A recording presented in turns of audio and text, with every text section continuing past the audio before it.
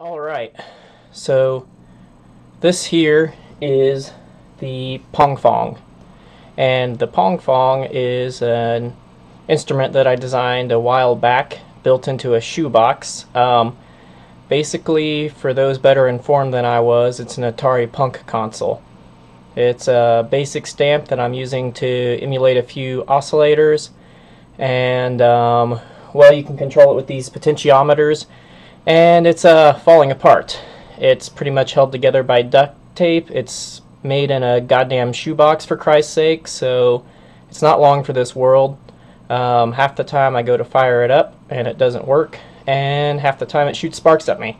So I thought I'd take it out for one last spin. Well, maybe not last, but make sure that it's documented before I move on to the up-and-coming Fong phone, which talk about later. But here it is, the original Pong Fong.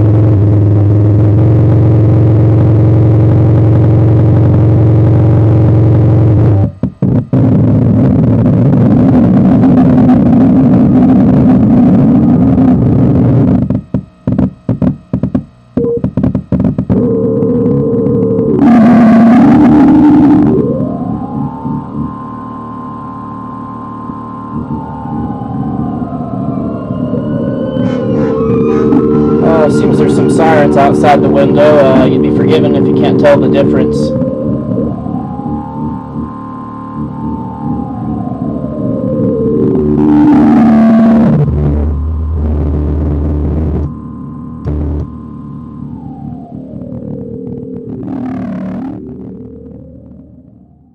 So this here is the inside of said Pong Fong, which basically there you can see there's a basic stamp, and the basic stamp is really pretty much doing everything. It's just some code I wrote on there that has two different oscillators running, and these potentiometers here in the front.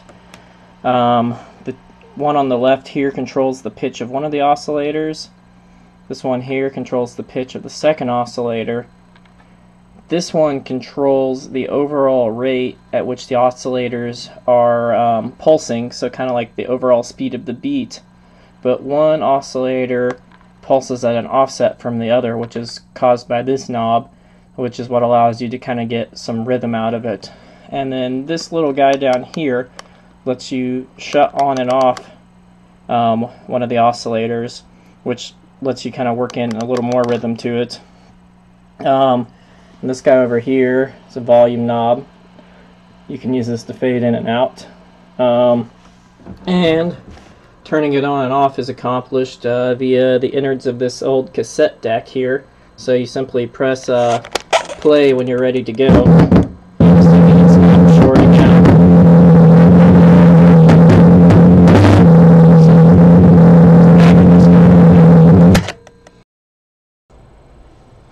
So yeah, that's the original Pong Fong. As mentioned earlier, it's getting a little long in the tooth. So a friend and myself have been working on its successor, the Pong Phone. The Pong Phone will be available soon on both iOS and the Android platform. Some of the great features about the Pong Phone are no sparks, and to my knowledge it has yet to catch any phones on fire. So that's a plus. Fully leverages all the capabilities of modern touchscreen devices, and I'm pretty excited about it. Expect to see a video on that coming shortly.